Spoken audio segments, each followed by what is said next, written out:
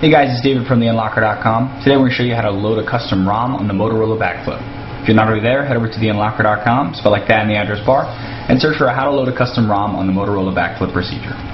Okay, before you begin, you must have done our how to root procedure. There's a link right there in step 1 to take you to that. If you haven't done so already, do it, then come back to this one and we can continue. Okay, the first thing you need to do to load a custom ROM is to flash a custom recovery image. So you're going to download the custom recovery image we have here and save it somewhere to your computer.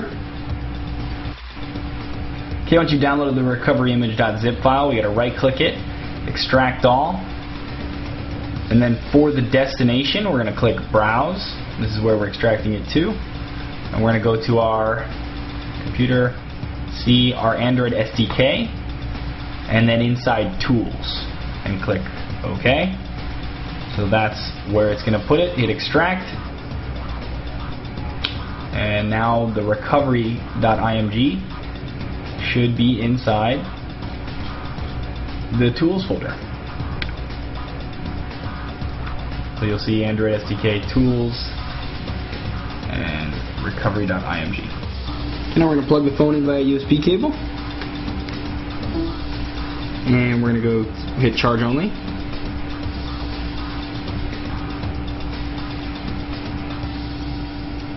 Then we're going to go to menu settings, applications, development.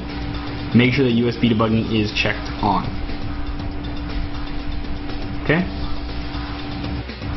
Now we're going to open the command prompts on the computer by clicking on the start menu, and then in the search box typing CMD, hitting enter.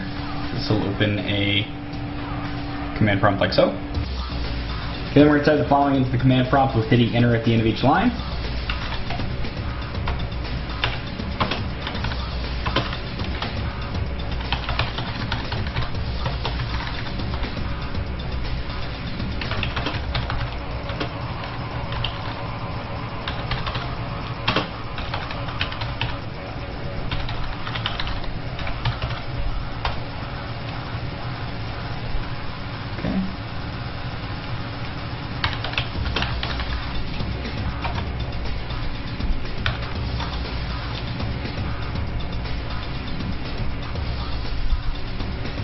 Okay, when you type SU here in the command prompt, it might pop up on your phone asking you to allow it.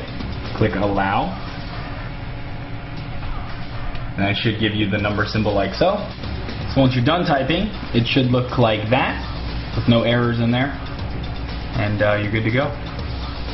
Okay, so we have a custom recovery image flashed to our phone. We're now going to actually load a ROM. So in section 3, you'll see a link there to click to get to the Click XT ROMs. We're going to click that. And then scroll down, you'll see a list of the ROMs that we have. If you have any more, please feel free to send them in and we'll post them here.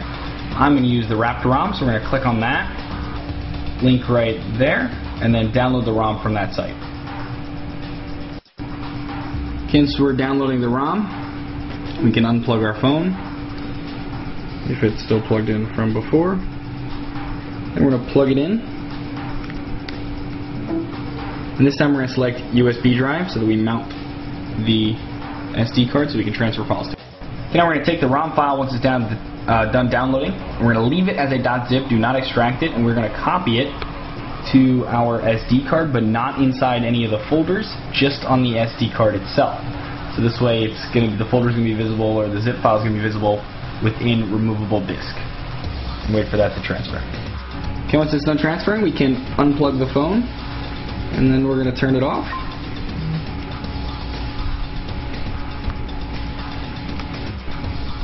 Once it's off, we're going to turn it back on by holding down power and camera and keep holding it till it tells you to release the camera button, which it says right there. So we're going to release them both. Then it'll give us these options. We're going to push volume down to select recovery mode. It'll say volume down key pressed, and then it'll boot into recovery mode. Okay, and we'll be greeted with our little custom recovery image. So you use the volume keys to select, and you use the home key to actually choose your option. So we're going to go down to backup restore first. We're going to do a NAND backup and back up everything on the phone. Okay, once it says backup complete, hit back to return to the main menu. And now we're going to select Wipe Data Factory Reset, Home to confirm, wait for it to format.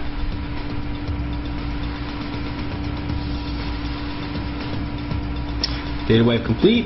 We're going to hit back. We're going to go to flash zip from SD.